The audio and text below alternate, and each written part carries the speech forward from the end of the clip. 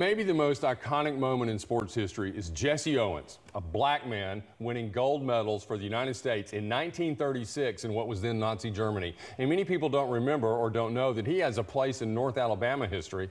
A symbolic tree honoring Jesse Owens was planted in Danville today. Yeah, it happened at the Jesse Owens Museum, and members of his family were there. News 19's Deidre Briscoe went to Danville to learn more about the English oak that represents Owens' legacy.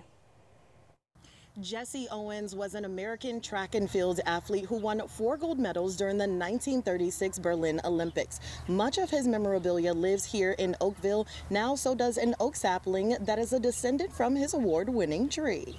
James Cleveland Owens, also known as Jesse Owens, was born September 12, 1913 in Oakville, Alabama. He moved to Ohio, where he would later become known as a 4-time Olympic champion during a time where there was much to conquer.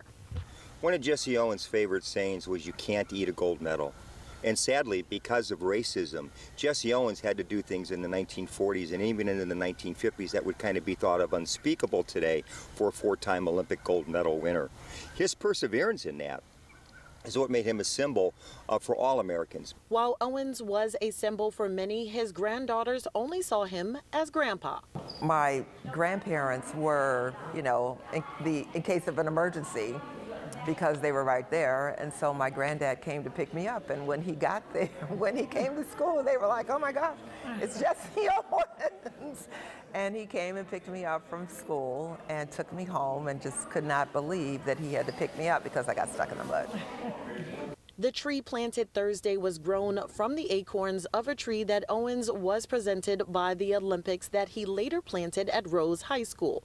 That tree later died, but an arborist had already been collecting acorns from the tree in an attempt to replicate it. He says for him, Jesse Owens is a torchbearer. Some people are torchbearers and they know they're torchbearers. They just don't know what's coming behind them after they do that. Other people are torchbearers and they don't realize it. And I think maybe Jesse was like that. He was just going to the Olympics to represent his country and to do his best, to try to excel. And he did, but it became something more than. The people I spoke to today say this is a unique Alabama treasure. No other museum exists that is dedicated to the life and legacy of Jesse Owens. In Lawrence County, Deidre Briscoe, News 19.